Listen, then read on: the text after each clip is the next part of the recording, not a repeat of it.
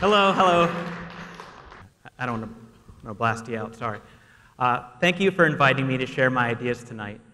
I will share with you a journey of mine through experience and thought that's given me a more enlightened view of the world.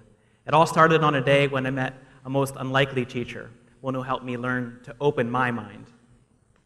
It was my senior year in college, and I was visiting a pet store where they sold rats for sale as pets. My first reaction to seeing the rat was, ick. Look at those claw-like feet. Look at that freaky tail. I took a photograph of her. She looked like this. That's how I saw her at first, at least. As I wandered away from the cage, I wondered why I had this reaction. After all, hamsters look similar, and we find them adorable. I wondered how much of my reaction was ingrained by culture. I didn't like this unfair bias I held, so I decided right then and there to adopt a rat. It didn't take me long to learn that caring for a rat wasn't like caring for a hamster. Physically and mentally, rats are much more capable problem solvers. I named her Flick due to the use of her tail, because she would flick it around to instantly correct her balance. At first, she would spend most of her time in a big cage, with getting time to wander around my apartment bedroom supervised. But I was immediately impressed by how, as long as she was able to get back to her cage, she would only go to the bathroom there. She was naturally potty trained, so I ended up giving her the respect of not closing the door to her cage. She had free reign of my apartment bedroom once I made it safe for her and for my stuff. I see your faces. I know this sounds really strange to a lot of you. But I was letting my experience teach me what was best, not preconceived notions. My girlfriend, who would later become my incredible wife, thought this was a little strange at first, but then she fell in love with Flick, and she even adopted a rat also as a rescue. Her name was Digit. So Flick had a friend. Here are the three we would eventually have. When I later graduated college, Flick had free reign of my entire small apartment. I started taking her everywhere with me. She would travel in my shirt sleeve, or she would ride on my shoulder. She was cute, friendly, and confident. It would always stifle anyone's initial adverse reactions to seeing her in public. I couldn't believe how wrong my first impressions were when I saw her in that pet store. People always ask me how my cat, Tiger, got along with her. I'll never forget the first time they met. I was nervous about it, obviously. I had my cat, Tiger, and Flick on opposite sides of my bed, and Tiger began approaching slowly. But Flick just turned and charged, full throttle, mouth wide open at my cat. Tiger didn't know what to do. He backed up so fast, he fell off the bed and ran away. And from then on, I had never had any worries. And they even became friends, or at least they accepted one another. My relationship with Flick forced me to fully confront that she seemed to feel the same emotions, the joys, the pains that I do. Non-human animals don't display the same facial expressions that humans. They don't speak our language to convey their thoughts and words, but they have similar emotional responses.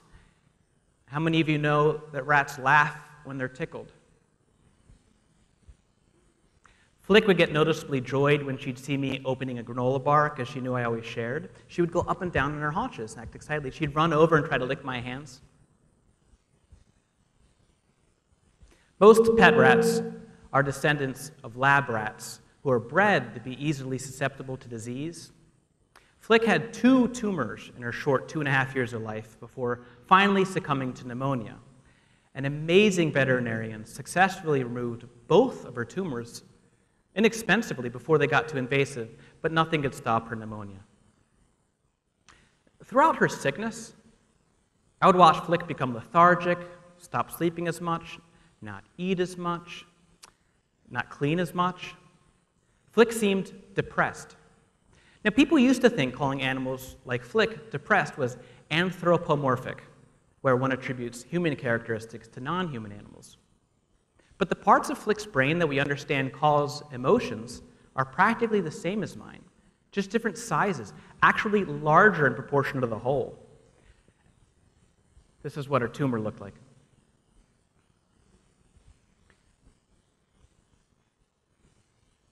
How do we know brains work like we do? largely by studying the brains and behaviors of non-human animals, millions of them rats.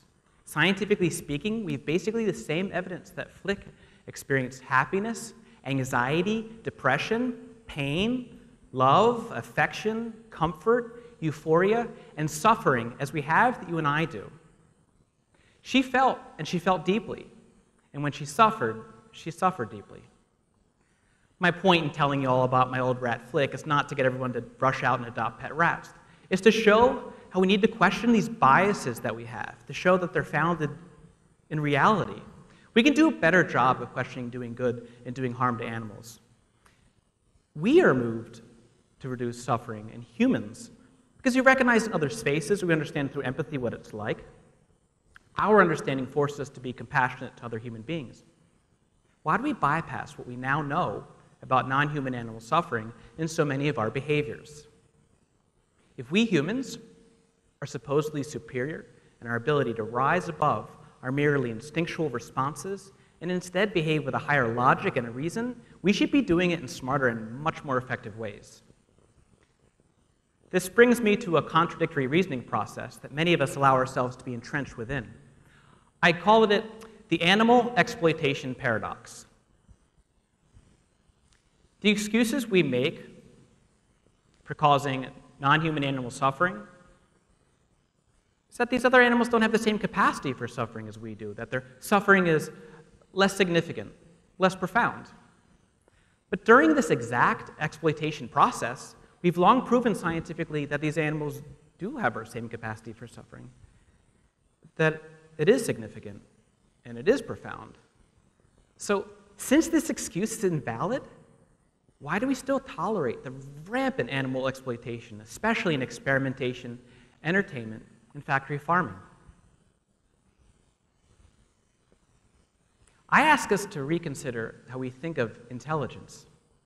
What we humans call intelligent behaviors are often behaviors that we humans find advantageous in our lives. But it doesn't make a lot of sense to measure other species' intelligence in the same way as a sort of comparison to ours. Other animals don't have the same need for some of our abilities, just like we don't have the same need for some of theirs. For example, consider the intelligence it would take to find your way through a tunnel with countless pathways in the pitch dark. Well, Flick could do that, and she would watch most of us trying that and think we're idiots. When I would come home from work to my apartment and not know where my little ratlies were, I wouldn't just call to them because the space was so large. I would also gently tap on the floor. They would use their extraordinary echolocation skills and their unparalleled memory for pathways to find the way to me in no time. Really, this is mostly for fun. I usually had a pretty good idea where they were. They were usually snuggled up together in my sock drawer. But none of us could do this feat as well. Humans could best be described as mentally deficient at this skill. Or how about our sense of smell? Smells tell entire stories to rats and other animals. They can smell the ingredients in potential food. They don't need the side box labels like we do. They can tell who has been where and when. They can tell many, many things. And I'm just talking about skills that we've proven in laboratory experiments. Skills with humans could only be described as mentally deficient when attempting. So what if we started focusing on what we have in common with other species, neurologically speaking, instead of how we outshine them using our own measuring tools? For example, all animals are hardwired to reduce their own suffering. Many animals, both human and not human, even attempt to reduce the suffering of others. The word humane is spelled as if, and often thought of it as if, only applying to humans, but endless observations and clever experiments have shown other species behaving humanely, which is showing compassion. In a recent experiment, researchers showed that rats will help free another trapped rat for no reward other than relieving that rat's distress. In an alteration to that design, rats would help free a trapped rat before going after a stash of chocolate chips being offered. The rats would go after the other rat and help free him before going after the chocolate over half of the time. I don't know about you, but I have trouble sharing chocolate with anyone in any circumstance, and people who know me can attest to that. In a cruel experiment in 1958, hungry rats were only fed when they would pull a lever to electrically shock another rat, and at the expense of their own hunger, they would refuse to pull the lever. You may have heard of the really famous human experiment known as the Milgram experiment from 1963. It was an experiment to show people's blind obedience to authority. Volunteers were told to press a button to electrically shock someone else when that person answered questions wrong. The volunteers would continue to press the button despite pleading and begging from the people getting shocked, just because they were told to keep pressing that button. Now, in reality, the person seeming to get shocked was actually another researcher pretending to get shocked, but the volunteers, they didn't know this. Now, these experiments I'm talking about aren't completely analogous, but they do force me to rethink there being any ethical hierarchy in the animal kingdom where we place human beings at the pinnacle. I also have to point out that whereas we made sure the human in the experiment wasn't actually suffering, no similar attempt was made in the case of that rat suffering. After my talk, I hope you will think of ways you can reduce suffering. I've changed a lot of what I do and what I buy over time as I've become more educated, and I know I'll continue to change and think about what I'm willing to give up or change in order to reduce needless suffering. However, I'll never forget the night when I realized what I had to do with my life, with what I learned from my rat flick. I was out to eat one night at a chain restaurant with my future wife and her parents at a typical chain restaurant it was. And I remember staring at the filet mignon that I was about to order. And I couldn't do it anymore. I was now fully aware of the life I was paying someone else to force on an animal with emotions, pain, and sentience like Flick's, like mine, in factory farming. Even then, I had no delusion that this cow I was about to eat had grown up in an actual farm like you'll see if you're driving around.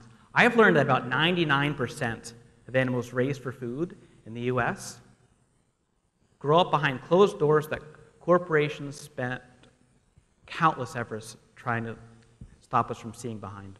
We call them factory farms, because they know we wouldn't stand for it. It wasn't for my health, which should have been enough. It wasn't for the environment, which we know should be enough. It was so that I wouldn't feel responsible for causing suffering for something I didn't need. In my opinion, and I've learned I'm not alone on this, factory farming causes more suffering than any other human endeavor in the world. This may sound extreme, but let's consider it mathematically. Just in our country alone, over 9 billion infant land animals are torn away from their mothers, forced into CAFOs, and then slaughtered every single year. It's over 9 billion every year just in our country. It's hard to imagine anything else that causes more suffering than that. Remember, there are only about 7 billion humans on our entire planet today at any one time. I couldn't handle the thought of being responsible for over 2,000 land animals, which I learned is how many animals are raised and slaughtered, almost all in factory farms, for the life of an average American. So by far the most humane and ethical thing I figured I could do with my life was boycott this type of food. Thankfully, I'm not the only one reaching this conclusion. Recently, there's been a surge of Americans reducing their land animal-based food consumption. Here's the estimated meat and poultry consumption per U.S. American each year. The U.S. meat industry has been raising about 12% less animal meat per capita since 2007. Now, 12% might not seem like that much, but this amounted to hundreds of millions of land animals not having to live a life of suffering in factory farming. It's hard to imagine anything else that can reduce more suffering than that. Our economic system, remember this, Our economic system is built on supply and demand. So standing up for what you believe in is not only a very American way, by boycotting, but it's also a really effective way to change business practices. I remember my parents always taught me that spending money, every dollar is like a vote that says, yes, keep doing this because I support you.